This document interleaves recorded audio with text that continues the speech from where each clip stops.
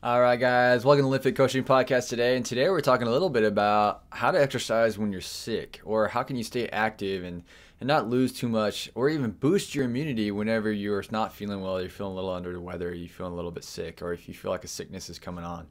So this is going to be really interesting. So it'll be fun. It might change your paradigm a little bit on what you've been taught a little bit before in the past, be it by your parents or by your doctor. So let's dive into this episode today.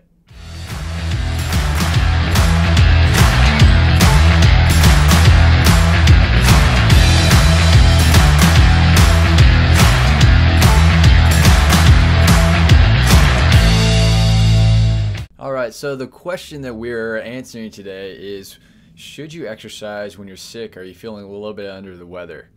Well, the answer is maybe. It depends.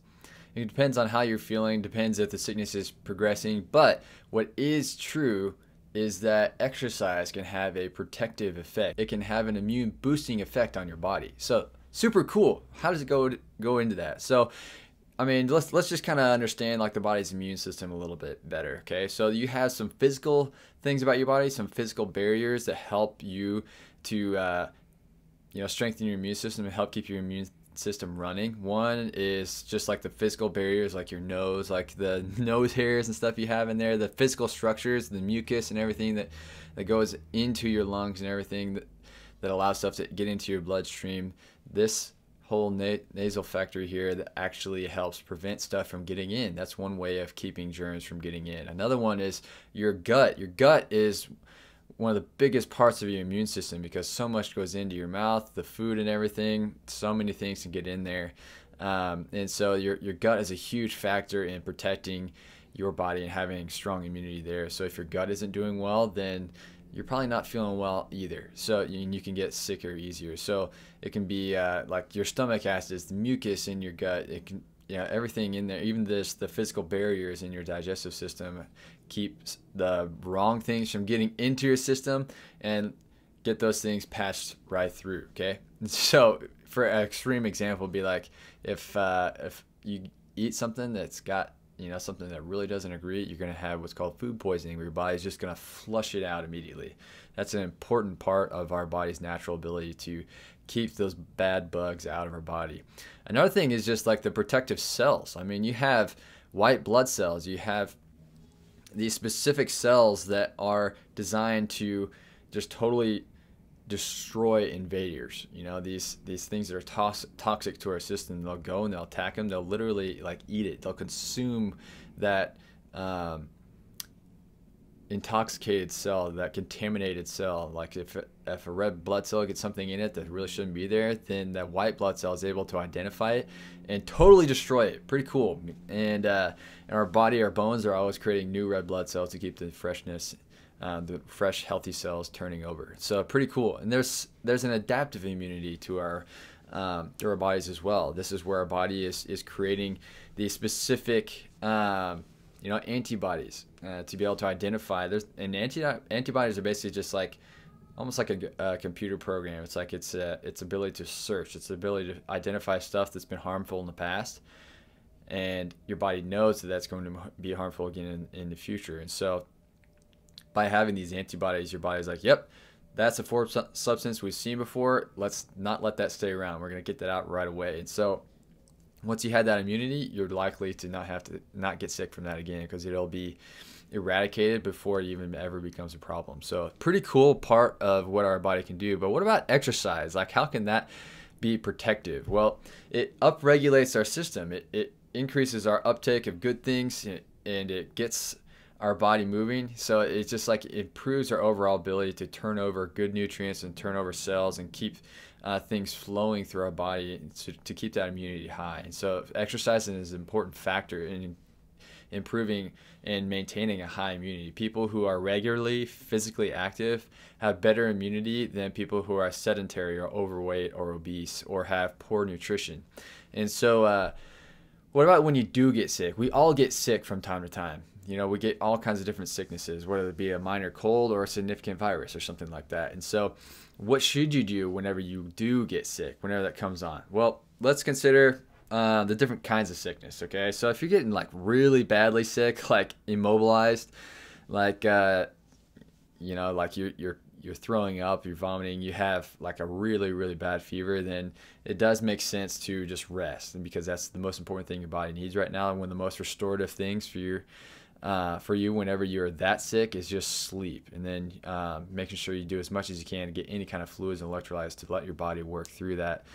And just eating small things whenever you get through that. But what about exercise? Our focus is on exercise today. And so if you have that significant sickness, then you're going to want to limit the activity. But whenever you're just like sort of minor sickness, or you feel like something's sort of coming on, then that can be a good time to actually do a little bit of moderate activity. And so what kind of stuff should you do when you're sick? Some simple things that you can do that can really be restorative for your body, can help you beat it before it gets any worse. Would be things like walking or light jogging or even swimming and biking, or doing things like yoga, or other sort of martial arts types movements that are slow, like Tai Chi, things like that, where you're doing more gradual movements. It's not going to get your heart rate overly high. It's going to be just getting your body moving through different positions. It's going to help you move and get that blood flowing a little bit. That's going to actually help your immunity. It's going to be immune boosting. And it's amazing to see that studies have shown that people who do some moderate light activity like this actually have a lower risk of infection than someone who is completely sedentary or someone who is over exercising. So you have like both extremes there. You have someone who's doing absolutely nothing. If they start getting sick, they're going to get fully sick. They're going to stay sick. Or if you have someone who's over exercising, you're doing way too much. Let's say like you feel a cold coming on, you go and you just do this crushing high intensity workout, then you're probably going to end up getting a full on cold within 24 hours. So it's actually going to come on fully. Because that sedentariness or really high intensity or even overtraining, that has like an immune suppressing response. With the sedentariness can actually like make that sort of chronic, where you get sick often and easily, while really high intensity exercise in general is going to be immunoprotective. But there is a short window in time, especially if you've been doing a lot of high intensity workouts back to back, where that short window after a high intensity workout, you do have sort of an immunosuppression, because your body's just like, I'm going to take a little bit of focus off of, protecting against germs, and I got to recover from this high intensity workout. I'm going to restore the muscles a little bit, get some energy and fuel there. And so there is a short period of time post workout where your immune system is a little bit suppressed, which is why you might feel like you sort of have some cold symptoms after doing a really hard workout, harder one than you've done in quite a while. But overall, exercise does have a protective effect. If you do get sick, the type of exercise you want to prioritize is just like that moderate intensity stuff. Take a walk, get on the treadmill, go for a short cycle ride, get outside in the sun and move around, do some minor chores, things that's not going to get you too sweaty or too worn out.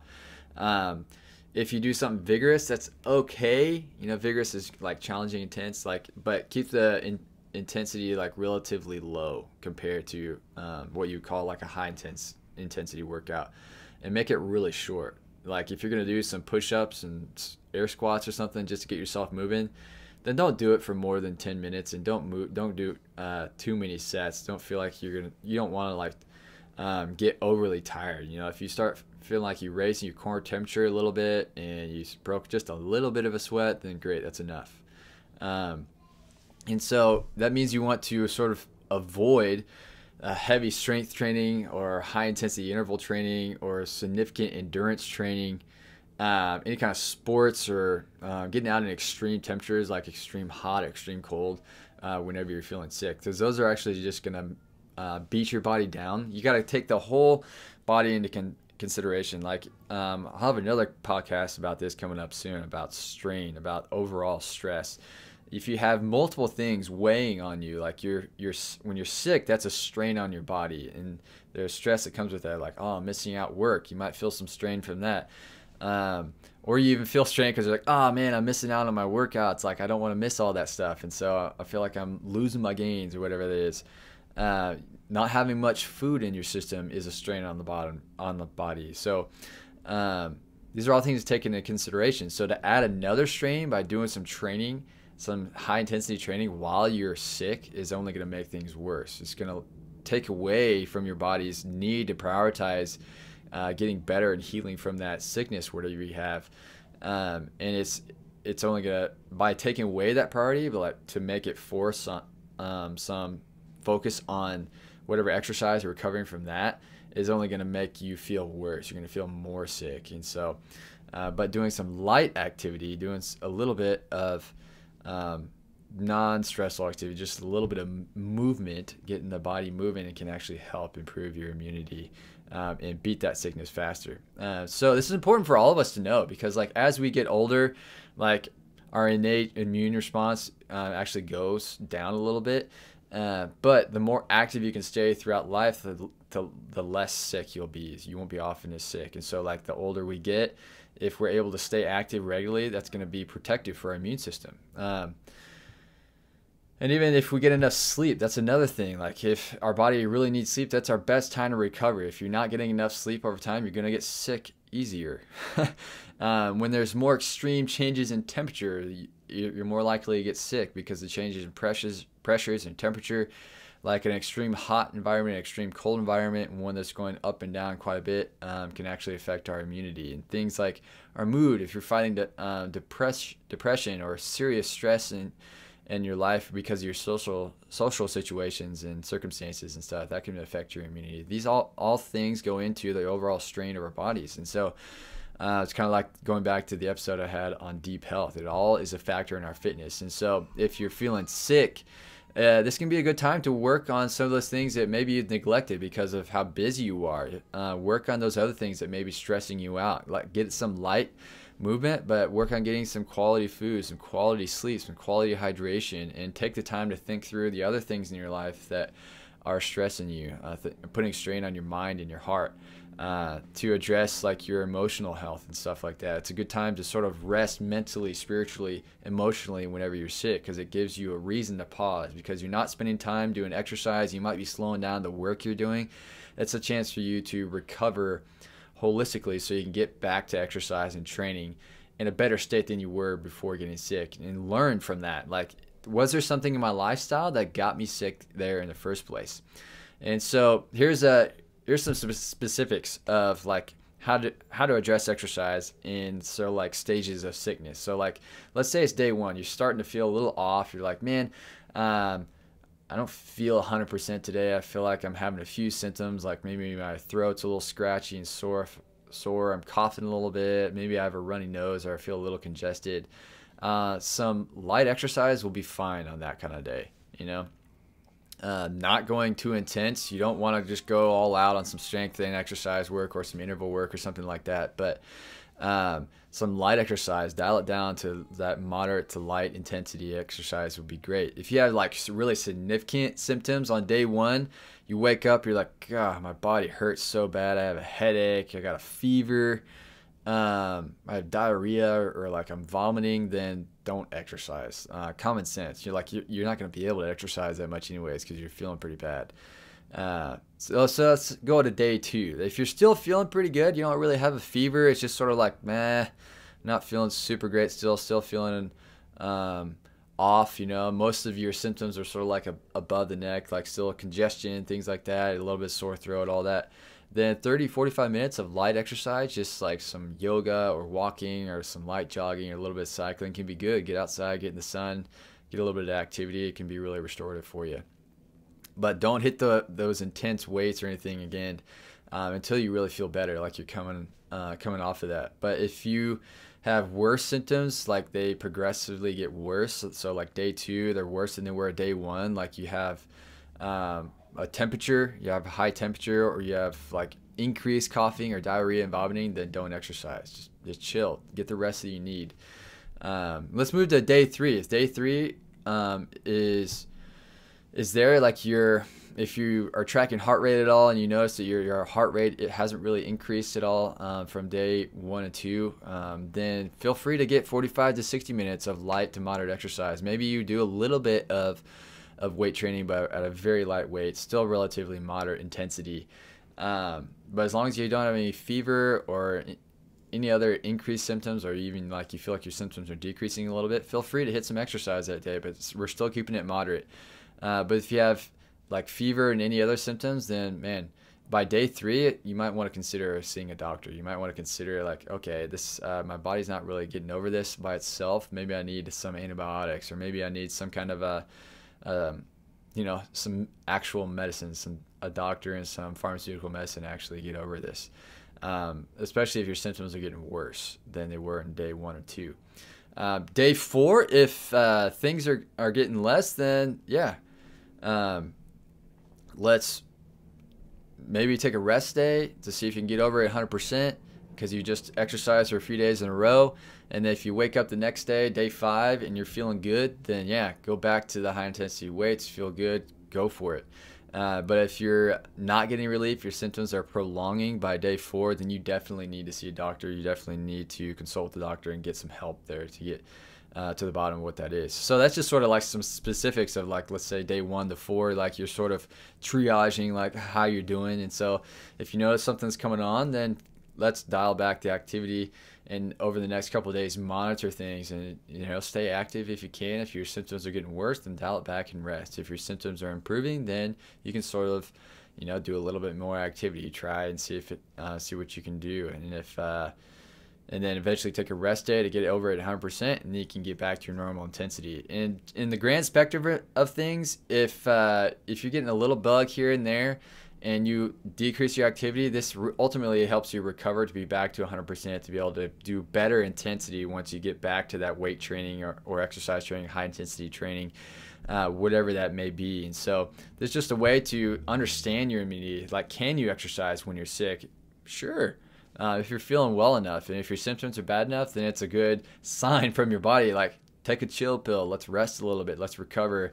Because in the grand scheme of things, it's not going to limit your gains that much. And if you do too much, then you're only going to make your symptoms worse. It's going to take you out for longer. So this is just how you can be conscious of, like, how you can be healthy while you're sick, how you can improve your immunity, how you can maintain that, and how you can get back to that high intensity exercise and improving your fitness gains from wherever you are, and not limiting your progress overall over time. So I hope you enjoyed this podcast today. Give me a rating, give me a shout out, shoot me whatever else you guys want to hear about. What specific topics would benefit you most? I want to create content that's going to help you the most. And definitely, if you need more guidance in this, or if you need some accountability, if you want a coach who will come alongside you to build a program that fits you and your goals, that's going to be client-centered, and communicate with you the way that you need, then give me a shout out. You can visit me at linfit.com, or you can find me on social media on Instagram at caleb.linfit, and I'd love to start that conversation with you, and so we can go from there to see, like, how can you improve today? What's a specific action step that you can take today that you can start being accountable to, so you can actually make some progress to move towards whatever your specific goals are. And so thanks for tuning in today. I hope this episode was really beneficial for you, and you guys are awesome, and I'll catch you guys on the next one.